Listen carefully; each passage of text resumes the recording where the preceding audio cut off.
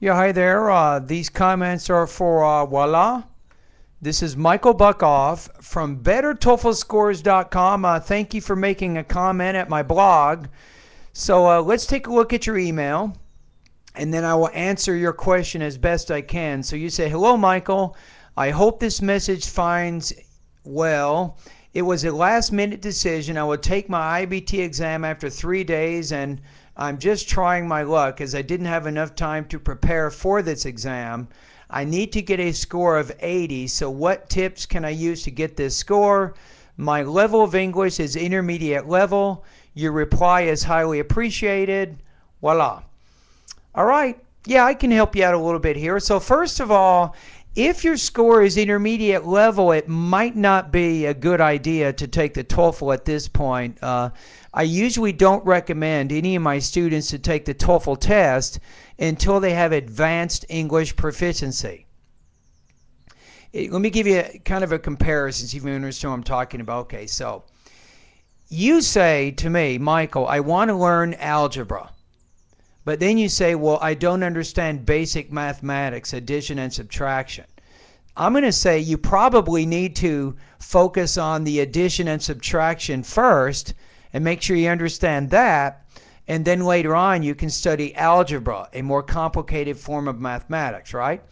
So at the intermediate level, you really do. You need to focus a lot on building your vocabulary proficiency.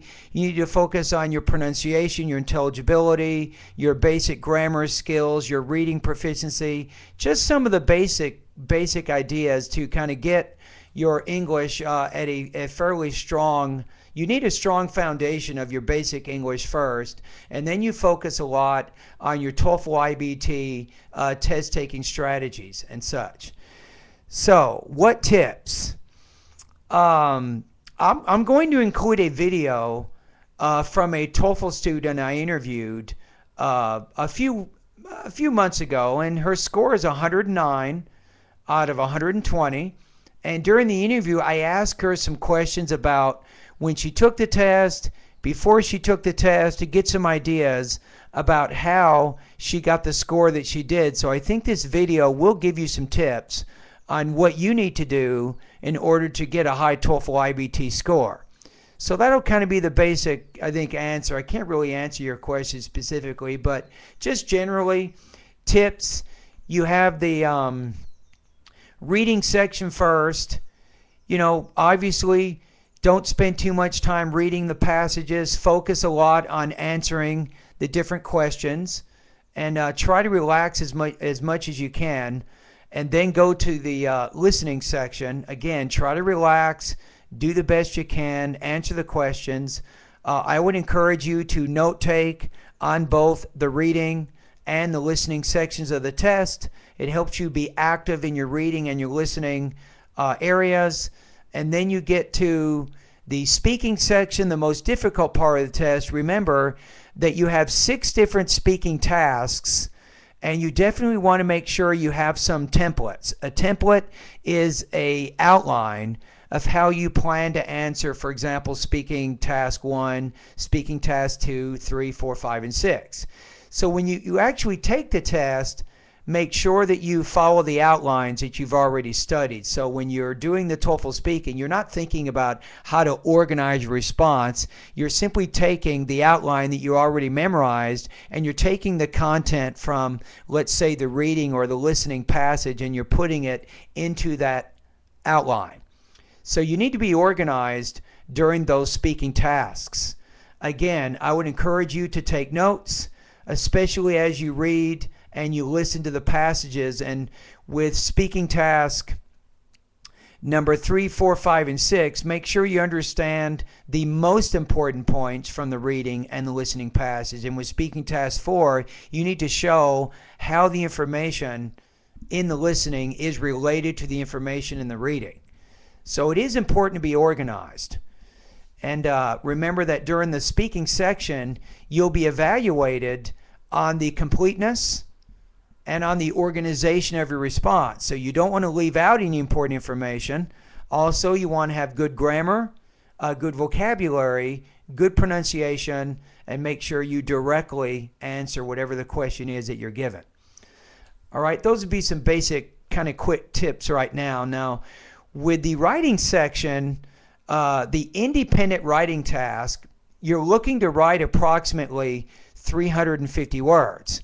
So make sure you have a good introduction. Your introduction should be approximately 50 to 150 words. Make sure you have a thesis at the end of your introduction, and then you have some body paragraphs which develop some of the key points of your thesis. So that would be some of my suggestions there. Again, make sure, voila, that you answer the question. A lot of students, believe it or not, they do the independent writing task, and for whatever reason, they simply do not answer the question, and then they end up with a really low score. So you'll have 30 minutes to do the writing, so that should give you plenty of time to develop a organized response to whatever the writing task is.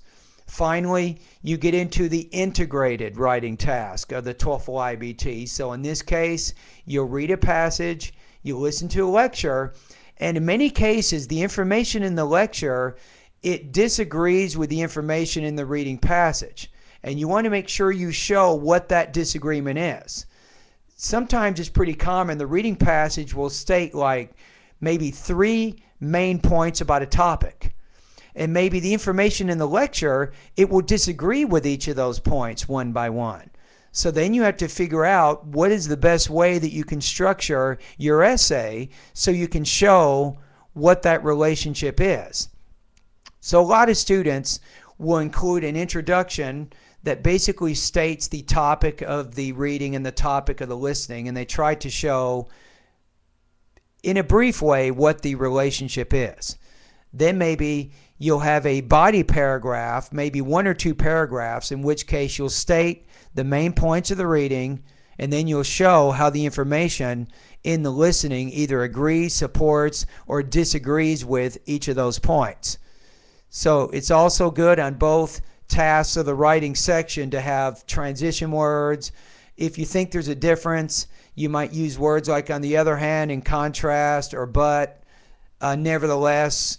If you think that some information is stating a result of some cause, you might use words like thus, as a result, consequently, or therefore. So you definitely, in the writing section, this is also good advice for the speaking, is make sure you have good transition words that help show how your ideas are related to each other. So that's very, very important. So there's really not a lot you can do, 3 days until you take the test, but hopefully you have good vocabulary. You've been studying vocabulary for a while. You have college level vocabulary and those kinds of things. Now, if you don't get your desired score, which is 80, and you're unhappy with that, if you're interested in taking some TOEFL classes online and subscribing maybe to my 7-step system to pass the TOEFL IBT, I would be more than happy to help you. So remember that once you take the test, if you don't score so high, remember your results. The ETS will actually send you your results, and if you like, you can email them to me, and I'll do some analysis of your results, and I can tell you which areas of my 7-step system you need to focus on the most. Does that make sense? So maybe later on down the line, you might want to be one of my students. I'll be more than happy to teach you the 7 steps to pass the TOEFL test. And remember, when you get to step number 6 and 7, which is my writing and speaking steps, you can also take my practice test, and I will score. Actually, I will read or listen, I'll evaluate, and I will score your speaking and writing practice test using the exact IBT rubrics that ETS uses to score those tasks. So I can help you understand what types of problems you're having and what you need to do to overcome those problems. And I can give you specific lessons that can help you improve in those areas. Remember that my 7-step system, I have over 160 TOEFL lessons and practice tests, all designed to help you get better.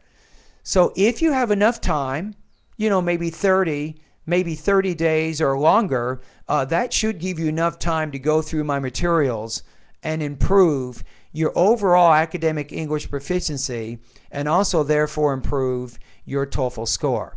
Alrighty, well, good luck to you.